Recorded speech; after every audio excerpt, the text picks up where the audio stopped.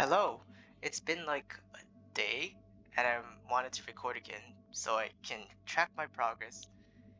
It's already been a bit of upgrade.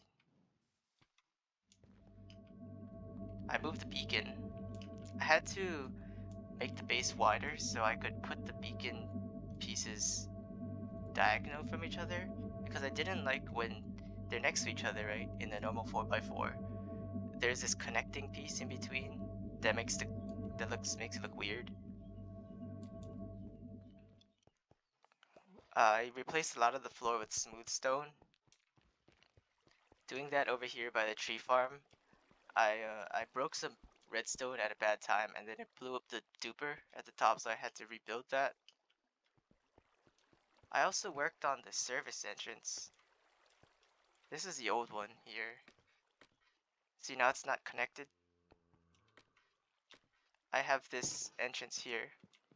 So it goes up. You can enter the filters back here, but you can also go up to the surface, and it's nicely placed. It's like right next to the duper, so it's not in the way. If you look down here though, right, it's hard to get in.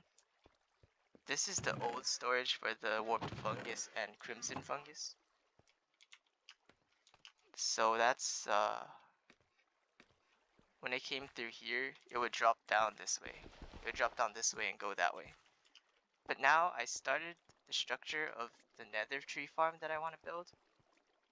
And this is the water stream path it's going to take. It's going to go through here and it's going to drop down and pop up there. Because that's where the player is going to stand and farm the trees.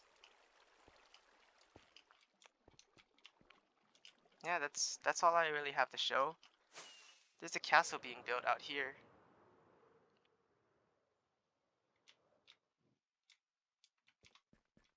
That's all for now. Okay, let's try to do this water stream together. Ice. I don't have water. That's already a bad start.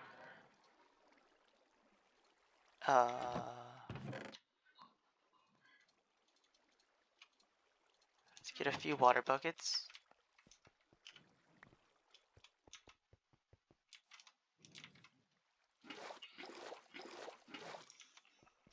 Okay. So it's gonna drop down here. I need ice. Maybe back here. Okay. Now the water will push it along. More ice. Pressure plate.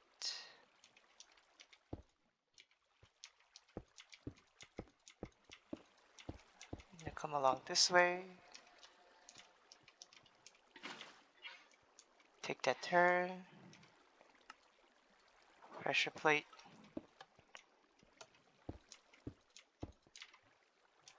It's gotta drop here. Yeah. And then let's ice this part. Ooh, too much. This haste 2 beacon is double-edged sword. Yeah, I did it again. Hey.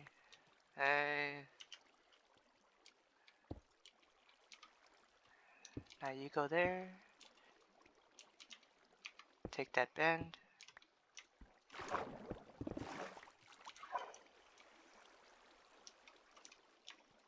And then more ice.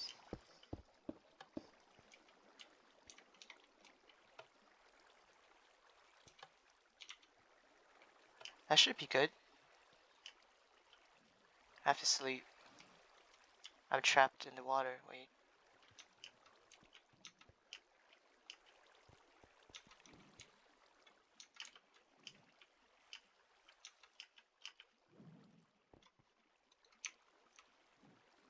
Oh! Whale fence on.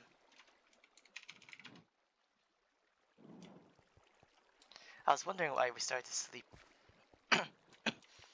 The other guys on the server don't really care about sleeping. It's only me and him. Okay. And now we need to get soul sand from somewhere. This way?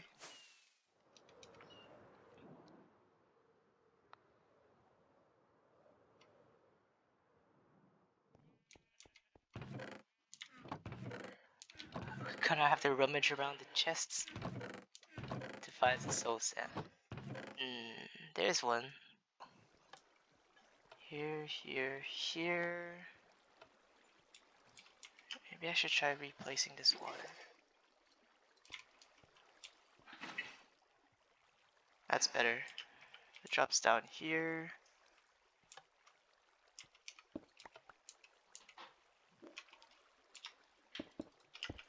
This needs to be soul sand. This also needs to be closed off.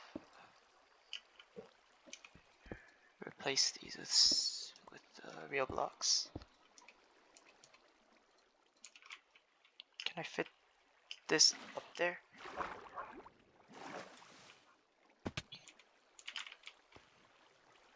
Now I'm trapped down here. Wait. Ooh, got it. Up.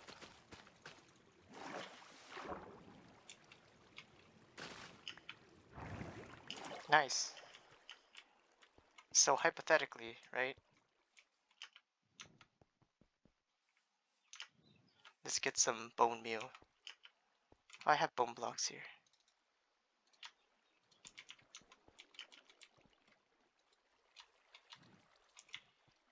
So when I run the machine,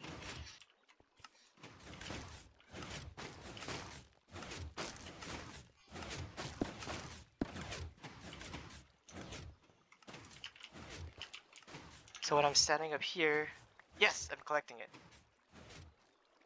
I've done a little bit of progress. There's walls now. I made an entrance under here. So I think, did I talk about this before? This bone meal farm now, instead of going right here to hoppers right next to it, it goes down into this water stream. And it goes around and around and ends up here. And then I like to use barrels for the block form, just to like tell the difference. The farm thing goes into the chest, and then the compacted block form goes into barrels. And we take this path through, and we get to the iron farm, which we're gonna have to connect to the rest of the farming area eventually. I kind of like this idea where you walk through the farms, like you like step around them. It's kind of like things are built over, under, on top of each other, you know. I ripped out this whole area, covered it in smooth stone. I tried to kind of tie the beacon in, give it some like foundation. My bed moved there. I put up this, what's called a retaining wall, this one. And I built the duper for the TNT farm. Sorry, the duper for the TNT tree farm. And I finished the water stream. I hooked everything up. Let me just show you what it does. I don't think I really explained the whole process. I'm gonna take you through an operation of the farm. So let's say I want to farm the blue tree. So I take the warp nylium. I clear some inventory space. So what I have to do is I have to take a stack of these warp nyliums, and then I have to switch out the blocks here. I made some additions. Oh, this is not a staircase. I made some additions here. This piston thing is not included in the original design, but I made it so I can switch out the blocks easily. So then now it closes off the hole, so I can switch these blocks off without worrying about losing them. I want green blocks, so I have to put the green blocks down. Green tree, so I need green block. And I go and catch these. And it takes a little bit longer, but we're gonna go put these back so I don't lose them. There's no entrance yet. that's what we're gonna work on after. Red is here, put them back in here. Then I want to make sure that this is on. Flip lever away from you to stop dispenser elevator. So you heard that dispenser elevator go off. Maybe. Then we're gonna need to put some bone meal into here. This is what will replenish our mushrooms, the green mushrooms. I showed this a little bit earlier, so I'm not gonna show it again. Flip it on, lever's back here. So that's gonna start. Then I flip this guy on, put bone meal in this hand, warp fungus in the other hand. Make sure my inventory is good and everything's filled up. Then I hold right. Oh, I gotta open up the hole.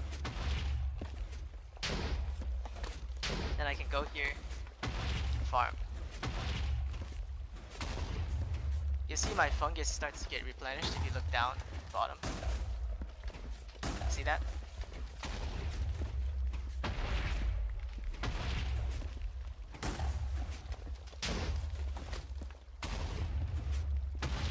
Yeah, so that's how it works. I have to sleep.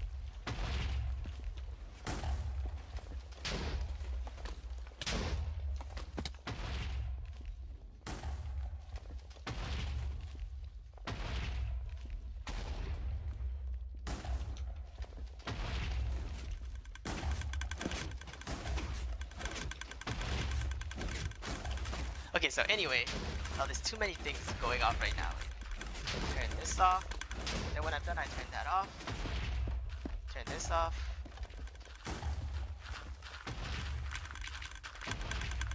And then usually I'll turn this off.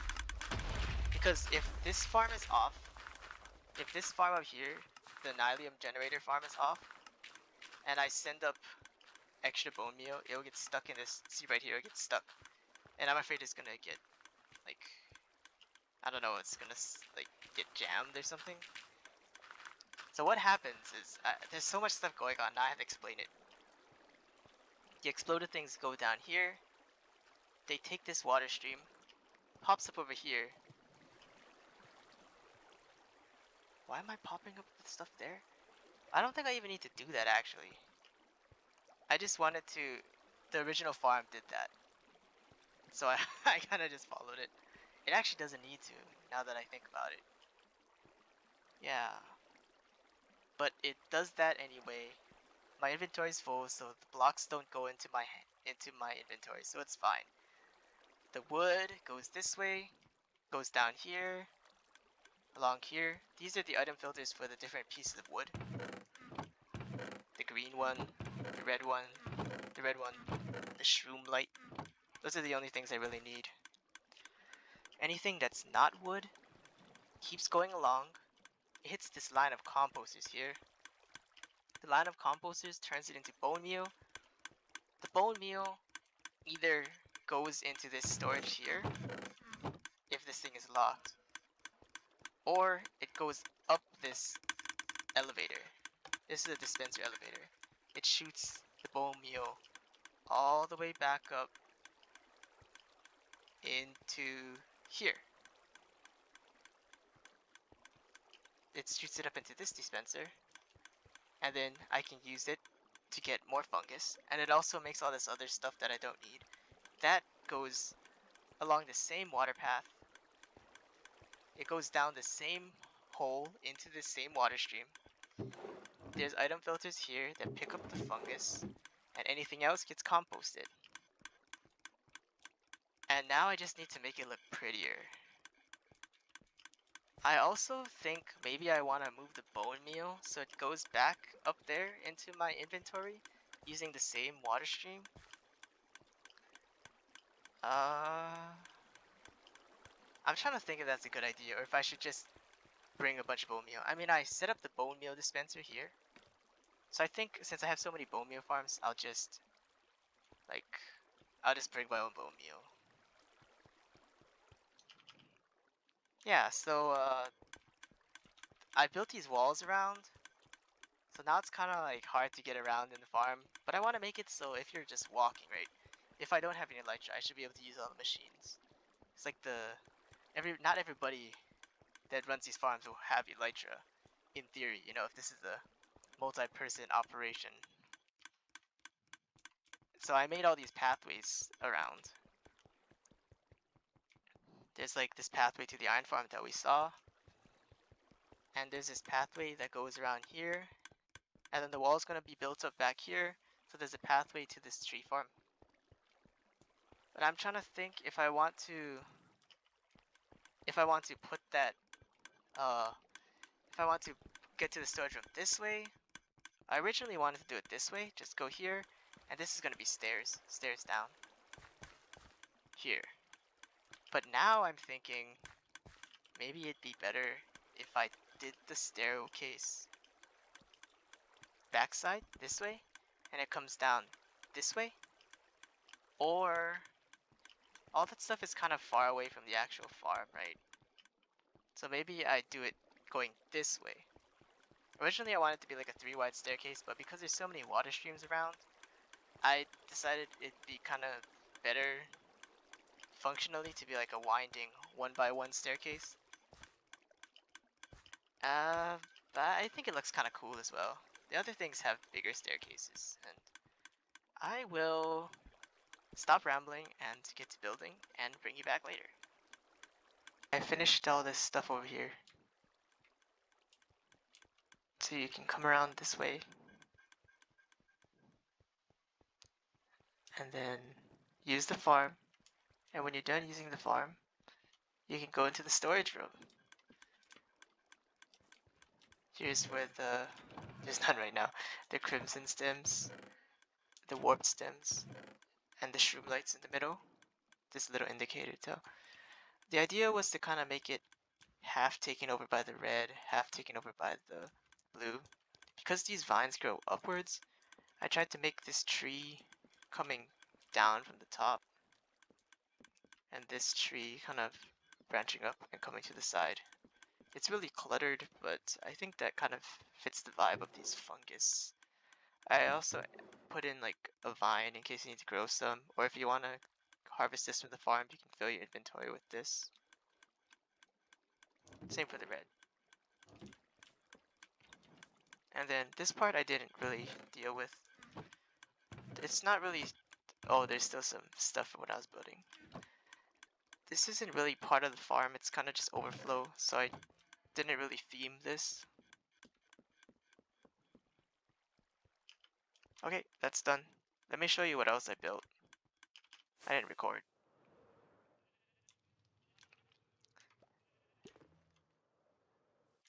This here is our carpet powered super smelter. They call it a carpet printer. That's what my friend called it.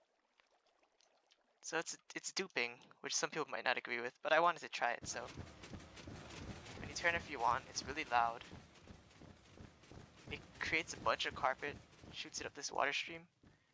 The first thing it does is it goes to fill up these furnaces. Since it's just a constant stream of items, I don't really worry about like which color goes into the furnaces, so it just runs over a hopper line here. And then it'll fill up the furnaces if any of them need extra fuel.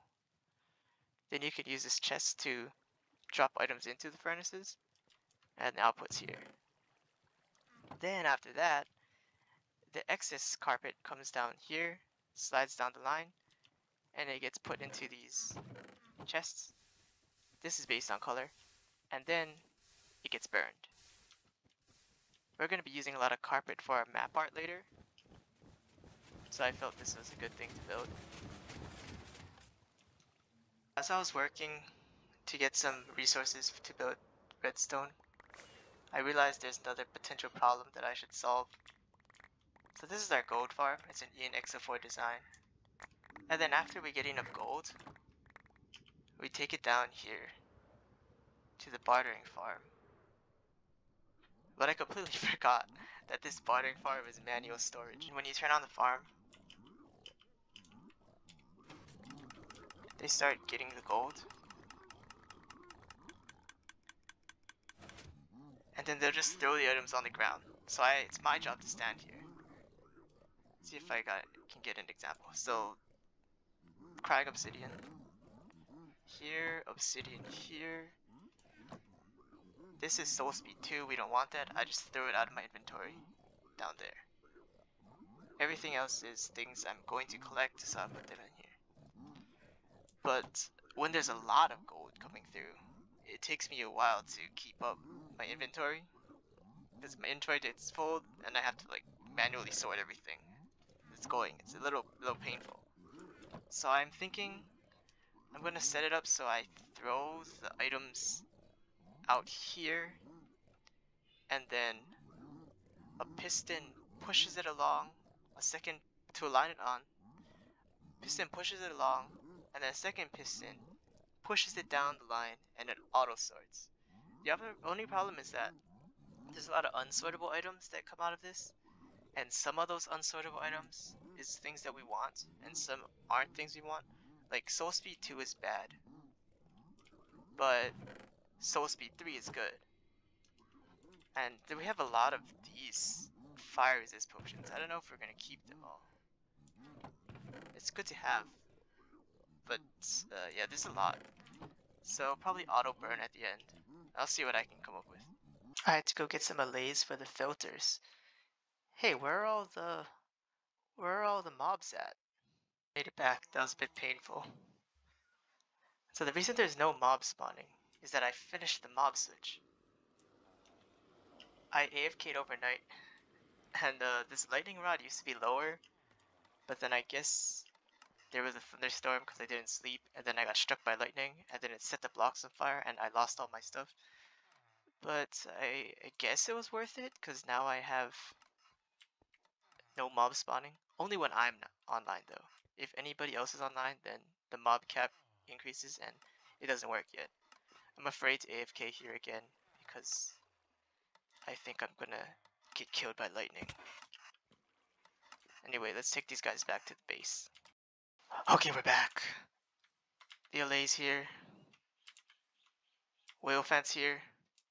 Everything's as it should be.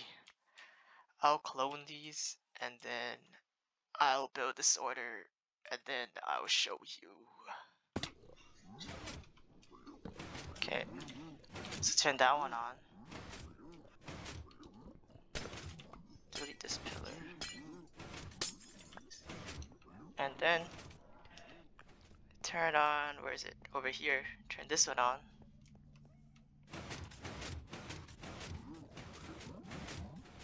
Then you put in your golds. Fill your inventory besides one slot. Make sure you don't throw out anything good. Flip the lever. Aim above the chest. And then just wait for them to start throwing things at me. And then I start throwing.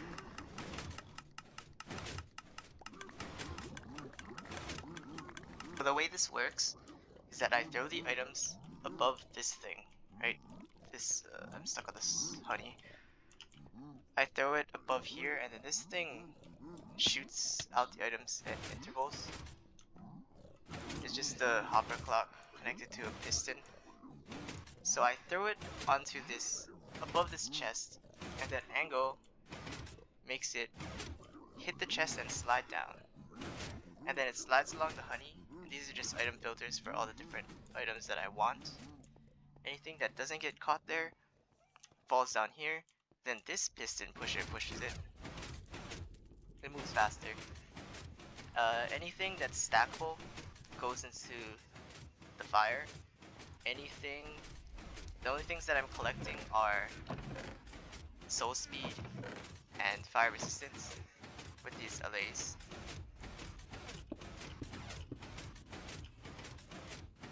So they catch the items, and then the rest get burned. So I was looking for an allay sorter online, but the ones that I wanted to use, so I went to the video, and it's like a long video by some YouTuber, like a guy like uses YouTube for monetization, so I guess he makes a video long. And then I get through like I'm skipping around the video, and then I finally get to the part where they talk about the LA sorter. And then I build that LA sorter. It doesn't even work because it's a water stream.